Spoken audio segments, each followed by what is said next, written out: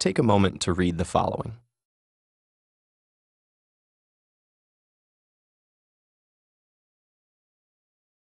How was that? Frustrating? Slow? What were those sentences about? They're actually a simulation of the experience of dyslexia, designed to make you decode each word. Those with dyslexia experience that laborious pace every time they read.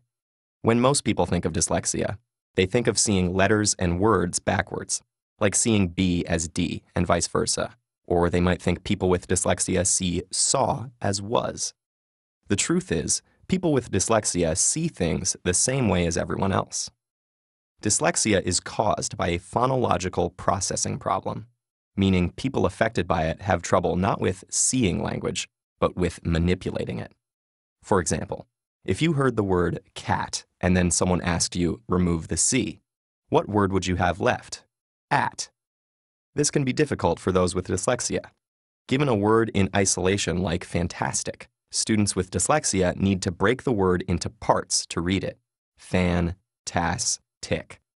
Time spent decoding makes it hard to keep up with peers and gain sufficient comprehension. Spelling words phonetically like S-T-I-K for stick and F-R-E-N-S for friends is also common. These difficulties are more widespread and varied than commonly imagined. Dyslexia affects up to 1 in 5 people. It occurs on a continuum. One person might have mild dyslexia, while the next person has a profound case of it. Dyslexia also runs in families. It's common to see one family member who has trouble spelling, while another family member has severe difficulty decoding even one-syllable words like catch. The continuum and distribution of dyslexia suggest a broader principle to bear in mind as we look at how the brains of those with dyslexia process language. Neurodiversity is the idea that because all our brains show differences in structure and function, we shouldn't be so quick to label every deviation from the norm as a pathological disorder, or dismiss people living with these variations as defective. People with neurobiological variations like dyslexia, including such creative and inventive individuals as Picasso, Muhammad Ali, Whoopi Goldberg, Steven Spielberg, and Cher, clearly have every capacity to be brilliant and successful in life. So here's the special way the brains of those with dyslexia work. The brain is divided into 2 hemispheres. The left hemisphere is generally in charge of language and ultimately reading, while the right typically handles spatial activities. fMRI studies have found that the brains of those with dyslexia rely more on the right hemisphere and frontal lobe than the brains of those without it.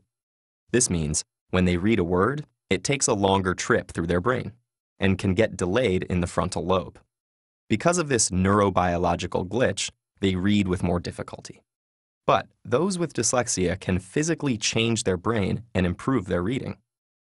With an intensive multisensory intervention that breaks the language down and teaches the reader to decode based on syllable types and spelling rules, the brains of those with dyslexia begin using the left hemisphere more efficiently while reading, and their reading improves.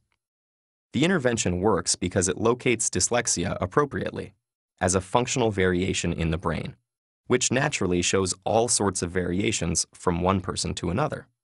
Neurodiversity emphasizes this spectrum of brain function in all humans, and suggests that to better understand the perspectives of those around us, we should try to not only see the world through their eyes, but understand it through their brains.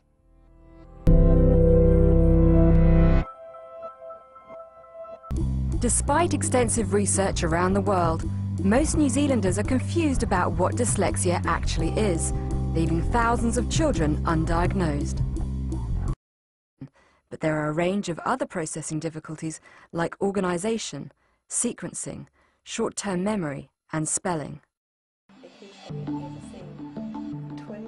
Over thousands of years, the ability to speak has been hardwired into our brains. Reading has to be learnt. In order to read, we use 3 key areas on the left-hand side of the brain, and they all work simultaneously. In the front of the brain, there is an area used for sounding out words in our head or out loud. It also starts to break down words into similar sounds known as phonemes, like the letter T is T. At the back of the brain, there is an area for analysing words, which pulls the word apart even more by analysing the syllables and the phonemes, as in tiger. And the third area is responsible for detecting word forms, allowing us to instantly recognise words without having to sound them out. The more activation in this area, the more able a reader can glide through print without hesitation. This is the area that has been shown to function differently with some dyslexic people. Dyslexics have problems trying to gain access to both the word analyzer and the word detector. This may cause them to compensate and rely more heavily on sounding out words. They may also use areas from the right side of the brain which take visual clues from story pictures to decipher words.